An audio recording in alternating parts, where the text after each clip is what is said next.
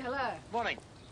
Thought I'd better warn you that Benito's still nursing a bruised ego. Oh, you know how much he hates being beaten. I think he's thinking of challenging you to another competition. What sort of competition? Well, I'm not exactly sure, but I think he's got it in his head that he's better than you at business. Oh, yeah? See about that.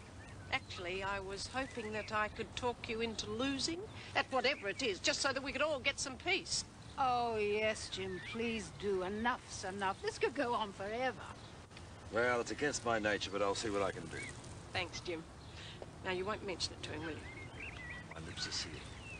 Better get back before he starts wondering where I am. Bye. Morning! G'day, Kathy. Seen Philip leave for work yet? No, I'm waiting for him to leave so I can get started on this job Julie wants me to do. It's a secret, apparently.